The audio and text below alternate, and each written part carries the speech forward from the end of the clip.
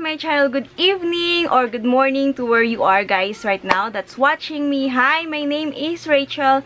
I hope mag-subscribe ka sa channel ko. Nice to meet you. Welcome to my vlog. And right now guys, maulan. So if ever man may naririnig kayo na parang medyo pumapatak-patak yung ulan, that's the reason why. Kasi umuulan right now. But still, syempre mag-vlog pa rin tayo because etong video na to guys is a rejuvenating set 101. Nag-signal yung aking camera guys na malulubat na daw siya. So hopefully, I can finish the video or else mag-transfer ako sa cellphone ko. But anyways guys, today's video is a rejuvenating set 1-on-1. Marami akong questions na natatanggap from you guys about rejuvenating set, na mga past na nagamit ko and the current ones na I'm using. So I combine all of those questions and all of those information na based sa experience ko guys. Disclaimer lang, these are based on my experience. So gusto kong i-share sa inyo my thoughts and my ideas, my 101 or my basic knowledge about sa mga rejuvenating sets. So, yun ang gagawin natin. Started na. First, ano ba talaga ang rejuvenating set? Minsan, malaking questions yan, especially doon sa mga hindi aware kung ano yung mga rejuvenating set. Maraming brand actually.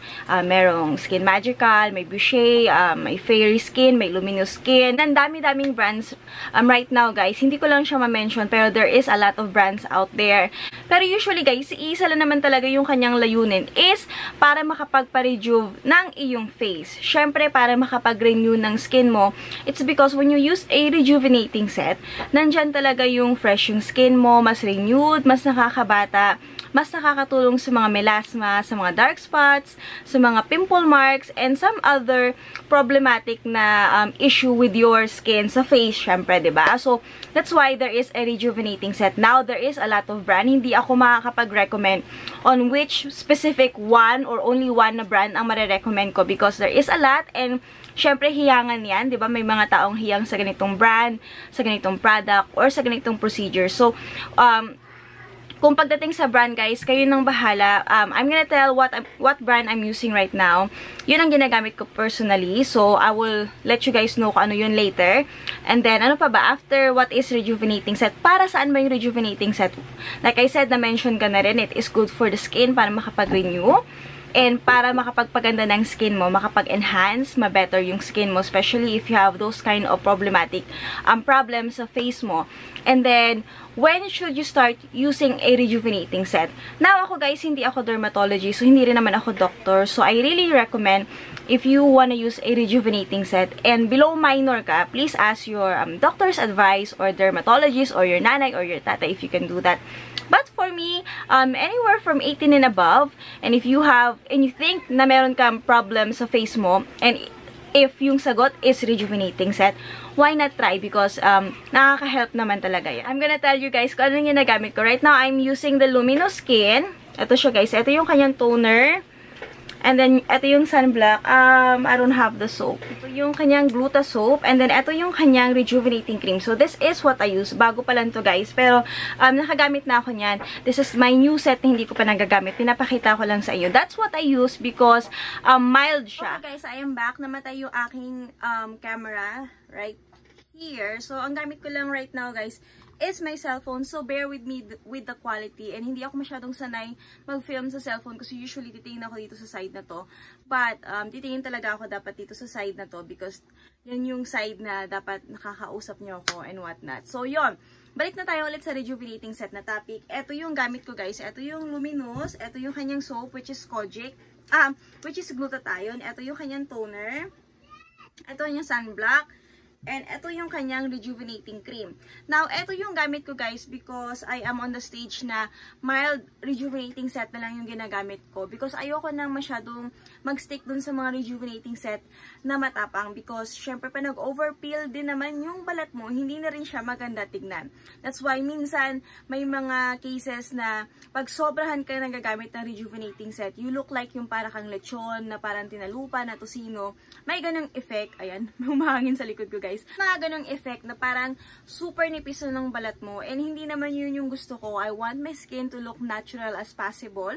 So that's why ang ginagamit ko na rejuvenating set is mild na lang para very micropeel na lang. If I can insert a picture here or a video, you guys can see na very mild and very minimal yung kanyang pag-peel. And that's why yun yung ginagamit ko right now. And I'm very hiyang sa Luminous Rejuvenating Set. Ito yung mild version.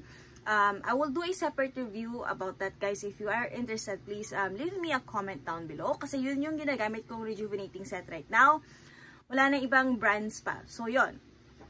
And bibigay naman ako sa inyo ng mga tip, guys, about using rejuvenating set. Basic na tip ko na may bibigay sa inyo, guys, when you are using a rejuvenating set is please stay away from the sun.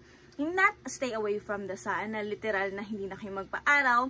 But as much as possible, every time na lalabas ka, you wanna put on some sunblock, protektahan mo yung skin mo from the sun rays. So, meaning to say, huwag masyadong tumapat sa mga araw. Mag-protection ka, like using a sombrero, a payong, and stay away from those time na talagang super hitik na hitik yung araw. So, yun lang ang very number one talaga na may titip ko sa inyo, guys. Kasi if gumagamit kayo ng rejuvenating set, your skin is very prone to exposure. As in, prone siya na magkaroon ng acne, magkaroon ng mga sun damage, and whatnot pa. Because your skin is open, especially for those few days na gumagamit ka or nag-start ka palang gumagamit ng rejuvenating set.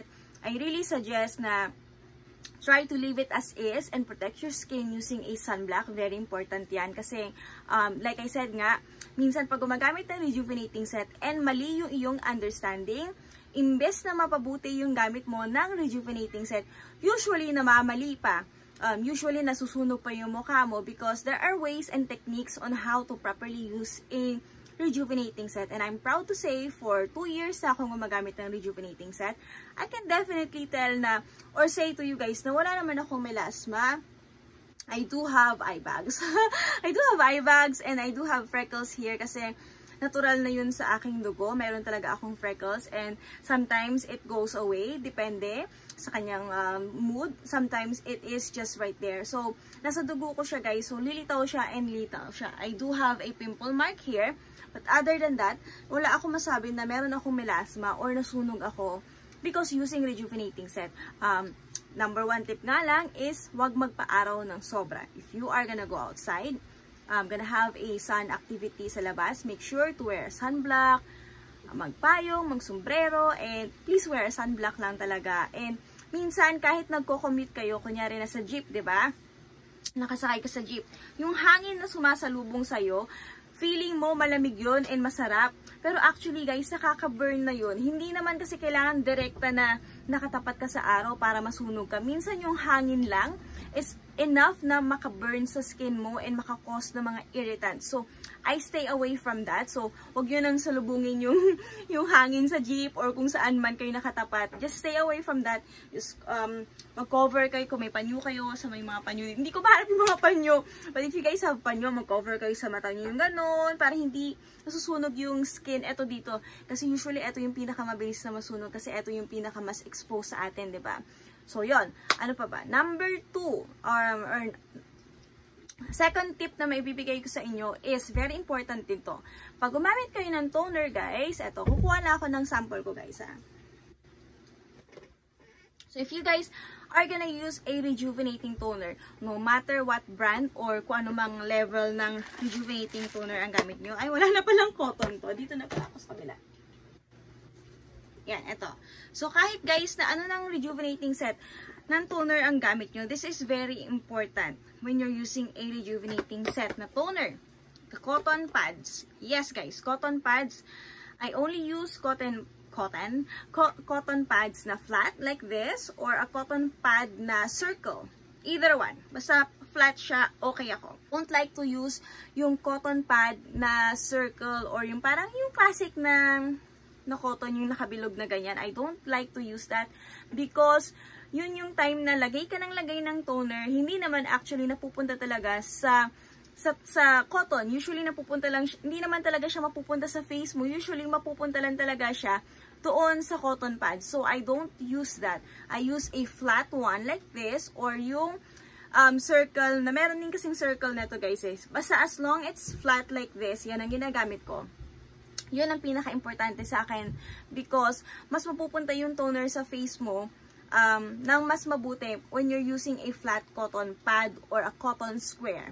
Okay? And then also, when applying a toner, try not to rub. Yes, guys. Very, very important yan. So, if you are using a matapang na toner, usually mahapdi talaga yan. And for those days na nagpipil ka or may mga pimple ka dyan, mahapdi yan. And I must tell you, tiis ganda ka muna because that's how it is talaga pag gumagamit ng mga ganitong kind of product. Now, depende kasi may mga matapang na toner, meron namang mild. Like this one that I'm using is very, very mild. So, hindi ako masyado makaramdam ng sting. If may pimple ako, then just a little on those first few days na paggamit ko. Pero after the peeling, wala na siyang sting at all, as in zero. So, the cotton is like this. You put the toner, like that. And then, kung mahapde, you only do that. You only tap on the face upwards. Pag ganun lang, guys. Yan. Huwag nyong irarab.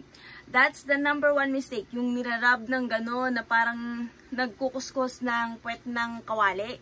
That is the very, very, very wrong way na gawin nyo tuwing naglilinis kayo ng mukha using a rejuvenating toner.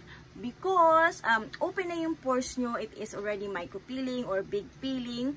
And may pimple ka dyan, or kung wala man, di ba, syempre may mga micropeel ka dyan, it's very important na wag mo siyang i-rub kasi mas mai-irritate yung balat mo, mas masusunog, at the same time, may hapde. So, the best way to do it is just tap like that. I know it takes time, but that's okay because that's your skin, that's your face. You should take care of that, diba? So, ganyan lang. Yan. Now, kung hindi naman wala ng hapde or what, you can do it faster as long na pa ganyan-ganyan lang. Pa-upwards para at the same time nakakapag-lift ka ng face mo, diba? And then next naman is when you use a rejuvenating cream.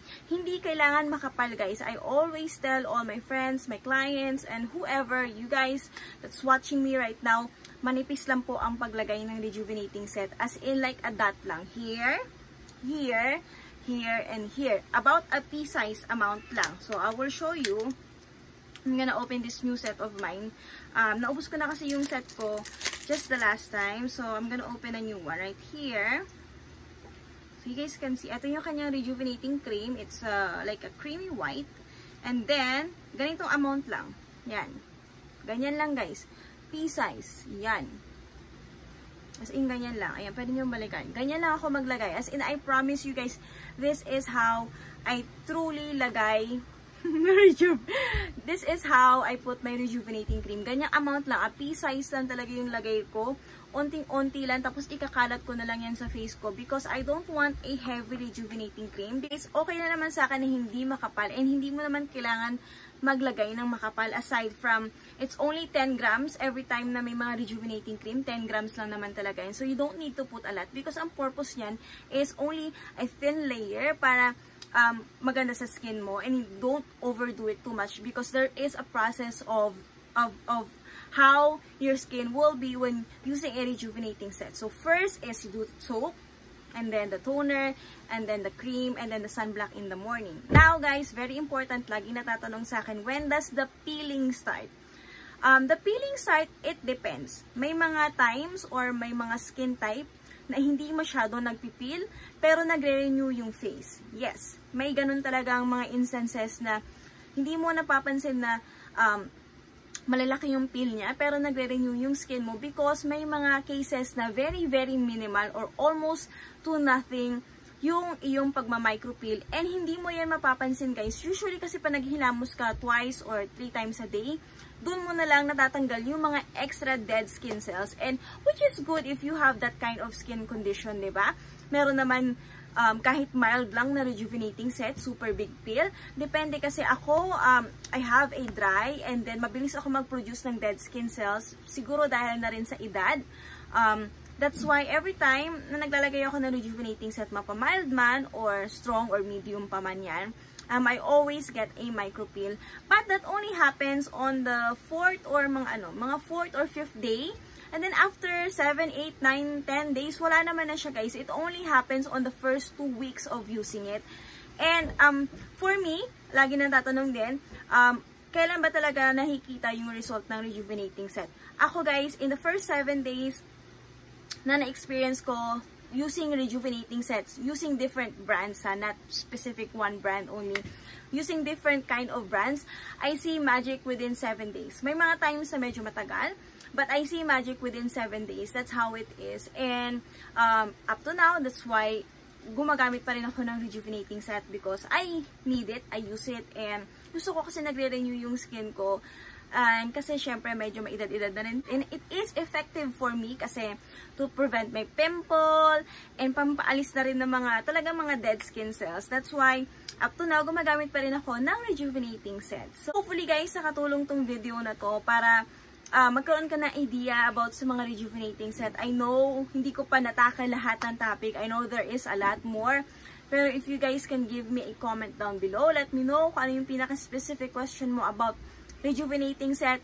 Keep it coming, as in, leave your comments down below na marami so that the next time I will read your name, I will mention your question and do a shout out for you guys para mag-enjoy naman kayo, and I can specifically answer the specific question that you have for me because right now yung ginawa kong video is just based upon my idea and how I do or use my rejuvenating set throughout the time.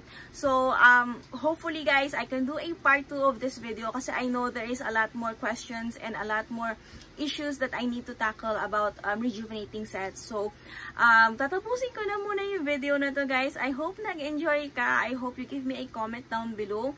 I hope okay mag-film sa cellphone and hindi masyadong maingay kahit umuulan. So, tatapusin ko na yung video na to guys. Thank you so much for watching, and then I'll see you guys next time. Bye!